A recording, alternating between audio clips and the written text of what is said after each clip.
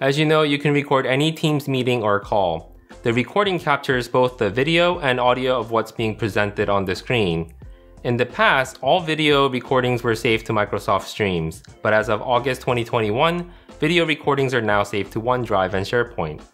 Hi, my name is Andy Park. Welcome to the channel. In this video, I'll show you how you can record your Microsoft Teams meeting, show you where you can find them, and how you can share them with your colleagues.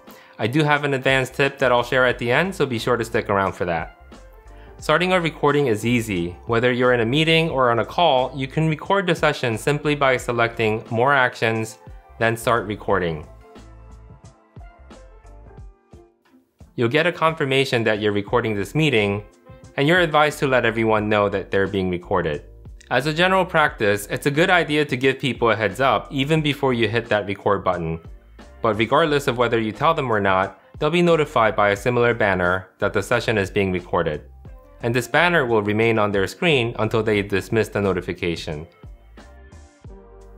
To end the recording, you can go back to More Actions and select Stop Recording, or simply end the call. So where are the recorded videos?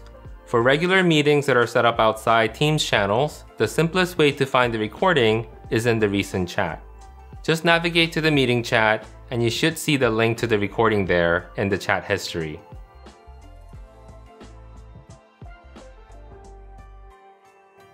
Another way to find the recorded video is to go to your OneDrive and locate the recordings folder from the root directory. You'll find all your recordings there. For our Teams channel meetings, obviously navigate to the channel where you started the meeting.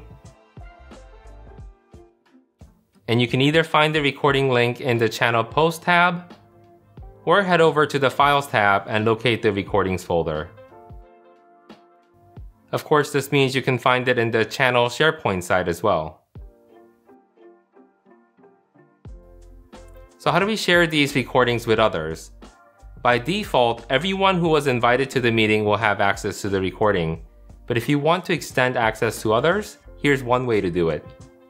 For regular meetings, navigate to your OneDrive recordings folder, right-click on the appropriate file, and choose Share.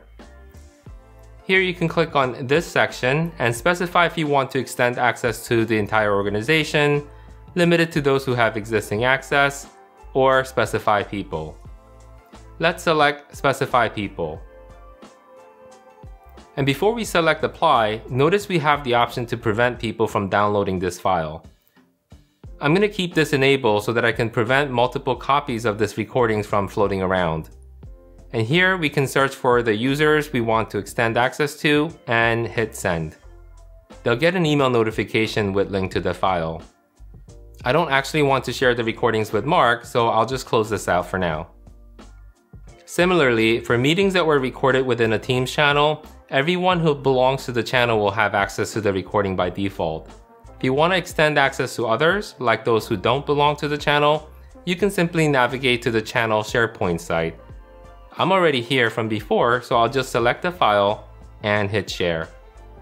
From here, it's exactly the same as before. Click on this section, select specific people, hit Apply, then add the people in this box. Hit Send, and those folks will get an email with a link to the recording. So personally, I think with this update, it's a lot easier now to manage recordings than through Microsoft Streams.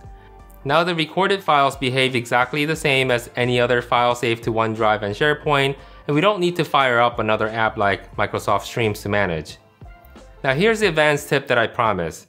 When you set up a new Teams meeting, you can set it so that the meeting will automatically record when it starts. You don't have to remember to record manually. Let's create a new meeting. Click on Teams Meeting.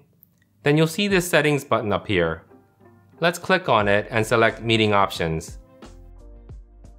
Here you can check the box that says Record Automatically. Hit Save, then Close. When the meeting starts at a future time, Teams will remember this setting and will start recording automatically.